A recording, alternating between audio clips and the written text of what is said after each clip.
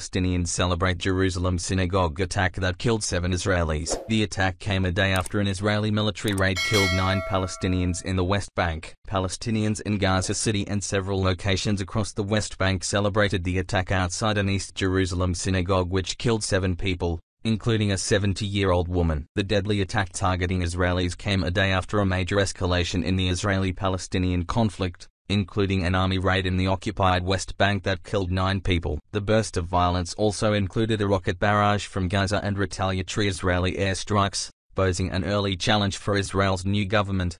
Here's all you need to know about the synagogue attack. A Palestinian gunman opened fire outside a synagogue in Neve Yaakov, a settlement with a large ultra-Orthodox population. The gunman, identified by Israeli police as a 21-year-old East Jerusalem resident, fled in a car after opening fire on civilians, police said. Police said they chased after the attacker and killed him in an exchange of fire. They also released a photo of the pistol it said was used by the attacker. While there was no immediate claim of responsibility, a spokesperson for the ruling Hamas militant group in Gaza said the attack was a revenge and natural response to the deadly military raid Thursday. The attack was the deadliest on Israelis since a 2008 shooting killed 8 people in a Jewish seminary in Jerusalem. According to country's foreign ministry, it was the deadliest attack on Israelis in years and raised the likelihood of more bloodshed. In Palestinian city of Ramla, large crowds cheered and waved Palestinian flags, fired guns into the air, honked horns and distributed sweets. Prime Minister Benjamin Netanyahu said he had held a security assessment and decided on immediate actions. Crowds outside the Hadassah hospital in Jerusalem,